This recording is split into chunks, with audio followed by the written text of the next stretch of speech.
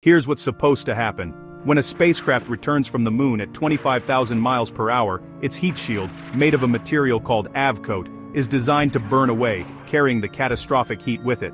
But what if it breaks apart in chunks? During Artemis I's re-entry, that's exactly what happened. In over 100 locations, pieces of the charged shield material flaked off in ways that years of computer modeling never predicted. This forced NASA into a year-long investigation, led by experts like Howard Hu, the Orion program manager, to figure out what went wrong. Here's the terrifying bottom line. The models failed because of the unique re-entry profile.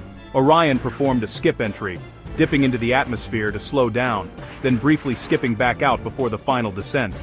During that brief skip, gases built up inside the Avcoat material, and without continuous heat to vent them, pressure mounted until it fractured parts of the shield.